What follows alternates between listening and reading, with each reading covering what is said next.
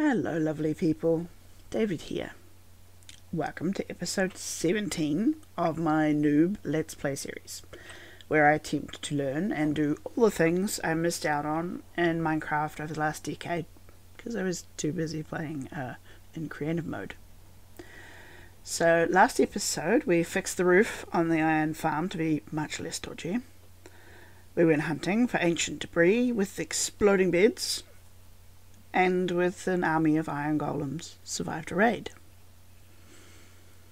This episode, the vote was in and we're going for an ocean monument.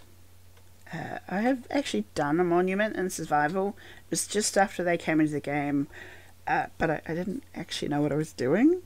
I was armed only with iron gear and doors for breathing.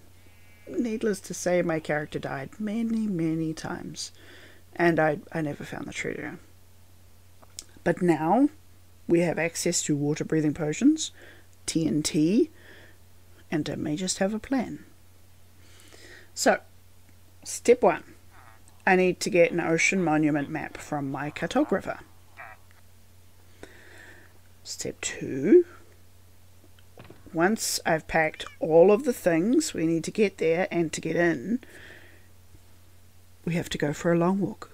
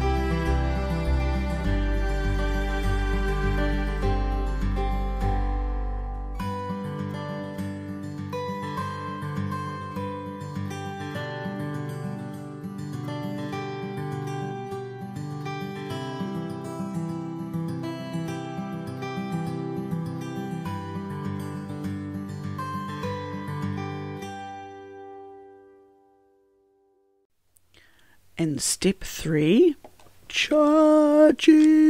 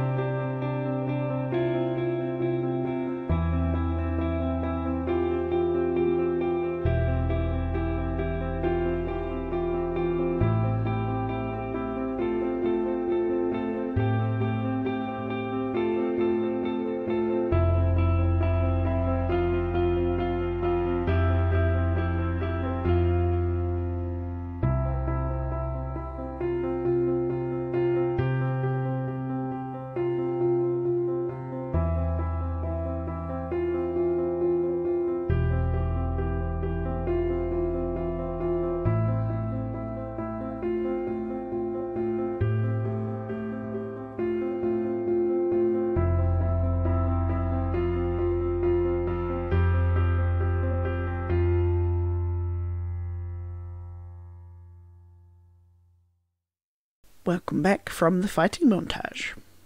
It was surprisingly much easier than I expected, but also at the same time much more irritating. That bubble fire stuff the Guardians use hurts quickly when it gets you, and the swimming physics is quite annoying, especially when you're trying to flee with extra flee. I kept getting stuck on things. But my character didn't die, so it's all good. My only real complaint was that it was quite hard to film underwater. If I had included my first-person perspective footage, it would have made everyone, including me, motion sick. And making the replay mod not go into walls when turning was quite difficult, which is why there was one point where you got a face of Elder Guardian just before it died. Sorry about that. And it was also a little bit too dark at points. There is apparently a way of making the water not so shady, but I haven't found it yet. I presume it's a light saturation mod or something. If you know which one it is, comment, tell me so I can make the filming a little bit less painful. Ironically, the walk to the ocean monument actually took longer than the primary raid. That was obviously helped along, amusingly enough, by a patch of magma passively taking out one of the Elder Guardians. Also, I wanted to show you this because I've only just learned it myself. I did not know that there was a way of making TNT work underwater. As you can see, there is an explosion, and it pushes you back and it breaks stuff, but the ground isn't destroyed. I'm not sure if it's always been this way, but you can make TNT explode and break ground by putting a block on it, like sand or gravel. Apparently the explosion physics states that when the TNT is lit and it's sitting in a water block, the water muffles the explosion, so blocks aren't broken. But when it's got sand or gravel on it, lighting the TNT makes it less solid, so the sand or gravel drops into the same space as the TNT, which then makes the explosion physics think that it's in the air, not in the water. So there's no muffling, and it makes a glorious mess, and helps you break into ocean monuments. How cool is that? Anyway, that was kind of fun. I was reminded that I'm not completely terrible at this game, even though I was silently swearing throughout the raid. As for next episode, I'm not entirely sure what I should do yet. If you have an idea, please, comment below. I do think, seeing as we walked past it on the way to the monument, that perhaps a woodland mansion might be a good time sometime soon. As I said, let me know. For now, I have run out of time. I hope you have a lovely fortnight. See you next time. And Aranita sa.